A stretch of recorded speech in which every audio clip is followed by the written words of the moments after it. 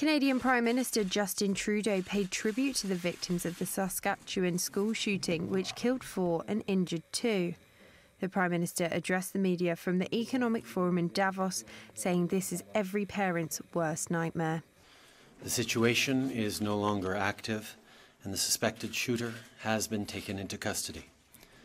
I was immediately in touch with the Minister of Public Safety, the Honourable Ralph Goodale, and the Commissioner of the RCMP, Commissioner Bob Paulson, and I am being updated regularly.